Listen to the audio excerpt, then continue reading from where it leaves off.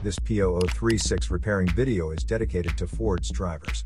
If your Ford is getting a P0036 error code, this video is going to show you one practical solution to fix the error code at home.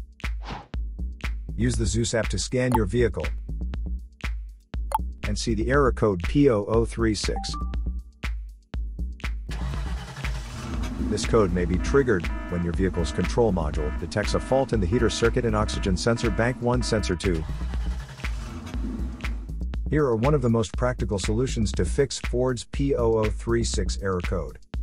Method A, the oxygen sensor. This oxygen sensor is located right after the catalytic converter. Bank 1 is on the side with the cylinder number 1. Sensor number 2 is usually the downstream oxygen sensor behind the converter. Visually check the oxygen sensor's electrical connections, wire harness, and metal tabs for any damages. If damages are found, then replace the oxygen sensor. If there is no damage found on the oxygen sensor, you would need to take your car to consult professional mechanics.